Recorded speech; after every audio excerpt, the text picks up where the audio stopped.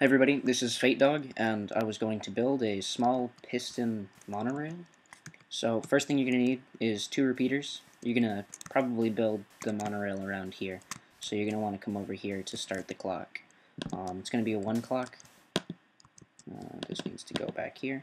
Put the 2 repeaters facing the opposite ways. Take redstone, wire them together. Then bring this wire out 1. Put a block down. Put a lever on the block, power it, and then put a redstone torch. It'll turn off, and that'll be powered. Then you can break that. It's really not needed here anymore. Alright, next thing you're going to do is build the monorail's line. So just put a whole bunch of blocks down.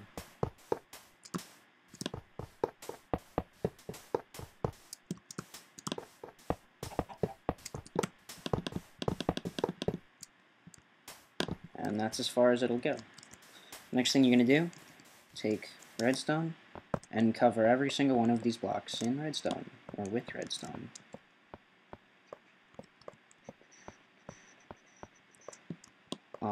The clock over there does not need to be that kind of a clock. You can make a different clock. You could make a controllable clock with a piston so that you can turn it on and off so it's not always running. I'm just making this because I didn't feel like making any other kind. Doesn't have to be that far away. Shouldn't have been.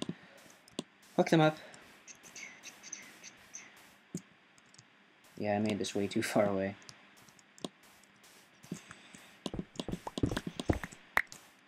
Doesn't matter. Always can use repeaters.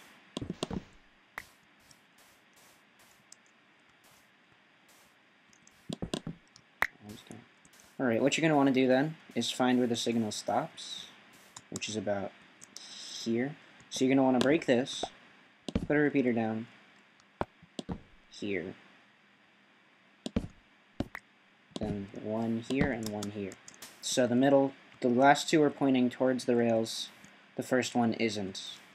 Then you hook them up with redstone, and the signal should be carried on.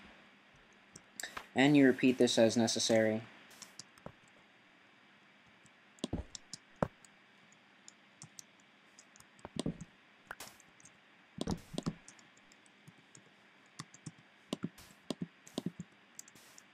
Until the signal carries to the end.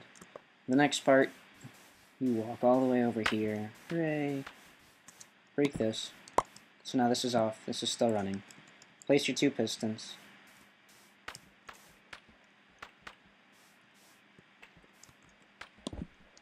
I forgot which way they go. It's probably not very good, but take the redstone, place the redstone, and watch your pistons go. Apparently it makes extra pistons that disappear. And then disappear, and then reappear, and then disappear. And this is where the track stops. So let's disconnect the wire, get my pistons back, and that was it. Thanks for watching.